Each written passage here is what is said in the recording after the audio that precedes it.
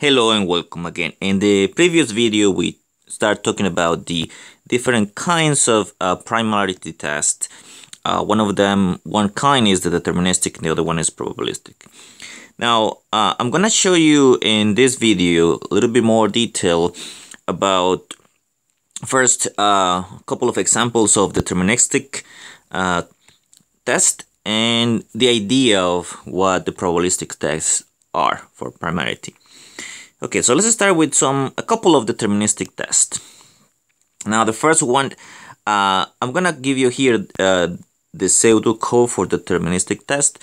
This code basically is based on the fact that if you have a number that is composite, means it's not a prime, there is at least one divisor that is less than the square root of the number. So, for example, if let's say 35, you want to check that 35 is a prime number or not, you take the square root of 35 and check if there are any divisors between 1 and the square root of 35. That's basically the idea for this pseudocode that you see here. So let me explain a little bit the pseudocode. The pseudocode is going to start like this. So we're going to, our variable test here will be a boolean. In this case will be true. So we're going to start with the boolean value true. Meaning that if this variable stays the same as the beginning, then it will say that whatever the number n that we are testing is a prime number. And if the test is false, and then it will not be prime. Now, I equals to 2 here, it actually means these are the numbers that I'm going to try for divisors or my number n. The number n is the one that I'm trying to determine whether or not it's a prime number. So I'm going to use a while loop. While I is less than or equal to the square root of the absolute value of n. And remember, that's what I said. Basically, if you have a composite number, it has to have at least one divisor less than the square root. So that's the idea here. So basically, we're gonna check this. So we're gonna check if I is a divisor of n.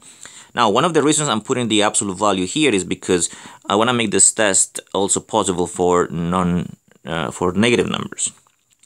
So how do we check that I divides n? So basically what you have to do is you compute the remainder of n divided by I.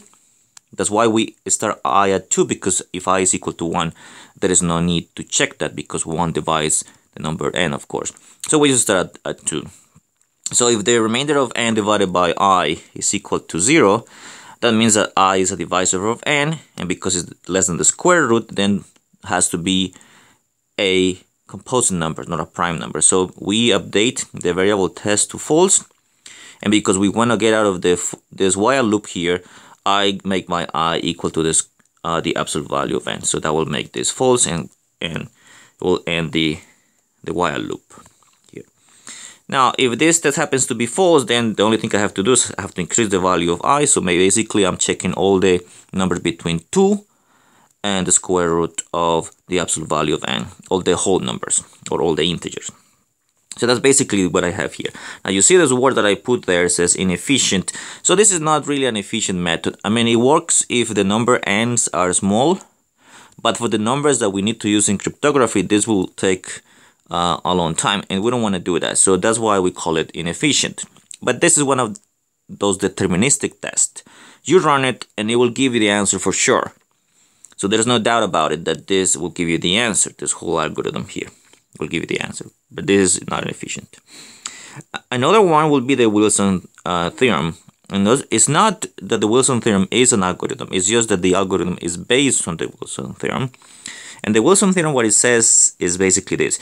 If you have p hat here is a prime number, that is equivalent to say that that number minus 1 factorial is congruent to -1 modulo the number that we are talking about, the p hat here. Now, the factorial, remember, is you take the numbers all from 1 through that number, all the natural numbers, multiply them out. And so the remainder, basically when you take this number plus 1, the remainder will be 0 when divided by the number itself. Now, I'm not going to go into the details too much of this one. The reason for that is because this is also inefficient. Imagine that P is a large number. P minus 1 will still be large, and imagine taking the factorial of that. So that's not very efficient either. And this is also a deterministic test, meaning that if you actually check this and it happens to be true, then of course your number is a prime number. So those are the deterministic tests, at least 2 examples of them. Now let's talk about the probabilistic primality test. So in this case, so let's read this here. These are more efficient, meaning that they're gonna take less time or less steps to compute. But there is a catch, and remember the catch. I think I mentioned it already. Probabilistic here is we're gonna get an answer, but it's not 100% sure that the answer will be correct. Now this is not that bad, because the probability of many of the tests that we're gonna use here, the probability of them being or lying or being not true is really small. So it's good, and in the sense that it's efficient, meaning that it's gonna take less steps or less time. But there's a little catch there, but the catch is not really a big deal. So the possible answer of most probabilistic primality test are 2 answers. Most of them is P is composite with 100% certainty. So when one of these tests, we'll talk about them later, when one of these tests says the number that you gave me is composite or is not a prime, that is 100% sure that it is not a prime. Now the other answer that one of the tests could give you is that the number that you gave is a prime. This is true with a high probability. In very rare cases, the test will lie, meaning that it says, yes, the number is a prime, but in reality is a composed number, it's not a prime number. So that's what I mean by the test lies. The test lies means that the test says P hat is a prime, but in reality is not. Now when the test says it's composite, you are for sure that it is. So in rare cases, this test lie. Now what is the idea of this primality test? So the idea of the primality test, because we want to generate large primes, remember what we do here is we use a random generator number to generate a large number. We use a primality test. This primality test actually has another input, which is a parameter for the primality test. This is a number that is put in here that primality test will use with the number P hat itself. Now, I will explain a little bit more in detail about what this A is later. Now, it seems a little bit weird that you're going to use another parameter for a primality test, because you just have to check P hat whether this is prime or not. But you will see later that it's actually much better to have this kind of parameter.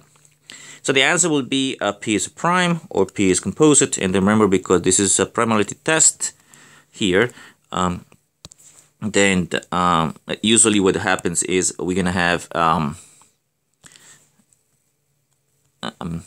not choosing well the color, but let's just leave it like that. So this is just a primality test.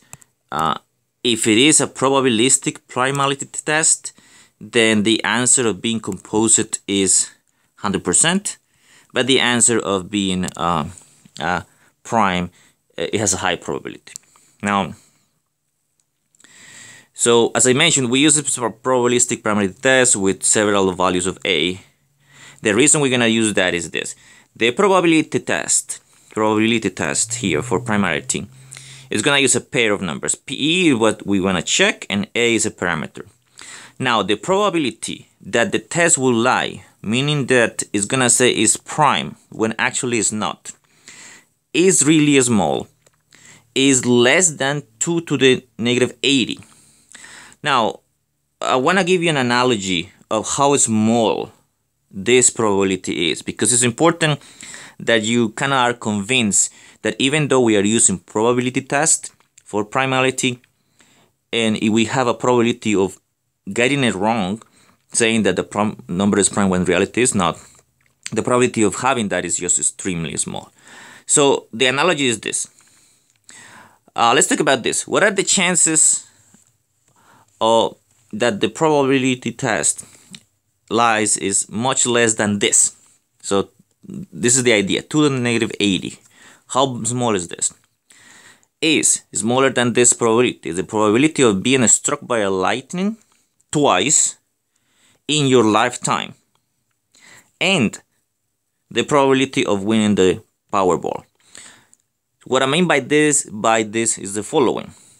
If you can find a person, how rare, how often this test lie is as often as finding a person who has been struck by a lightning twice in their lifetime, and that same person wins the Powerball. Now, these two things by themselves are really extremely small probabilities. You probably don't know anyone who has been struck by lightning twice and has won the Powerball. The same person. So that's how small the probability is. This is how the number of times, or what is the probability of the test line. So it's actually quite small. Now, in the next video, as you can see here in this title that I have here at the bottom, in the next video, we're actually gonna look at the Miller-Rabin primality test, which is one of the most, call it famous, if you will, test.